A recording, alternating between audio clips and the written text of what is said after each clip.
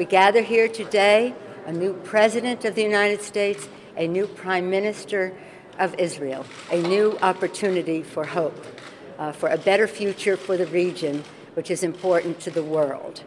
There have been previous agreements that talk about a two-state solution, but I emphasize the word solution.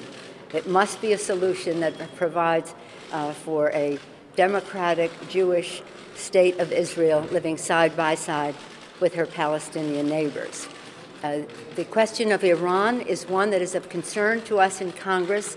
Certainly it is to Israel because of its proximity, but it is an issue for the world.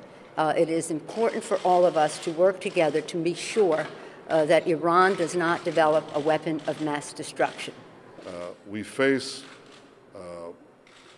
opportunities and challenge. The challenge is the arming of Iran, the potential arming of Iran with nuclear weapons capabilities. That is a great danger to all of us, to Israel specifically, to the moderate Arab regimes, to America, especially if this regime were to arm terrorists with nuclear weapons. The consequences could be unimaginable.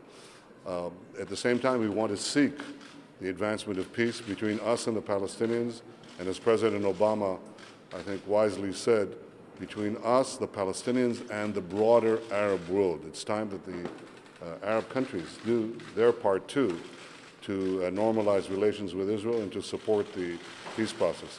We have to do this in tandem.